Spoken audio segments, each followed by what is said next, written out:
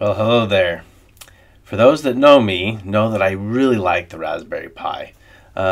It's just their foundation's been kind of cool, trying to keep computing capacity cheap and stamp these out as fast as they can, although they got behind for a little while there.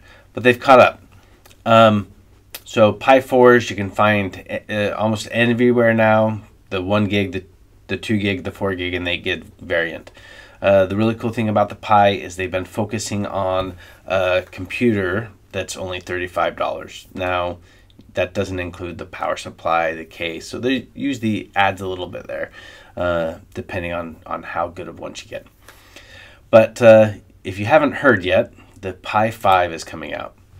And I haven't looked into it so much yet, but looking at the Pi 5, it looks like they're only producing the 4 gig and the 8 gig variants. So instead of starting at a price point of $35, it's going to start at a price point of $60. And the 60 for the 4 gig and 80 for the 8 gig.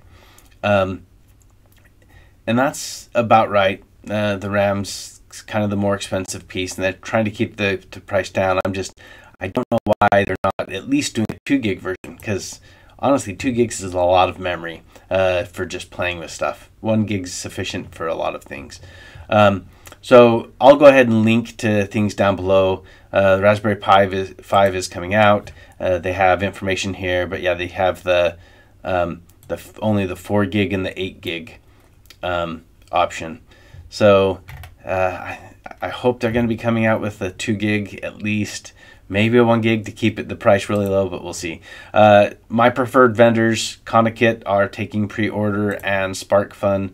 Once again, I don't get any kickbacks, but I'll link to these down below so that if you're interested, you can get on a pre-order.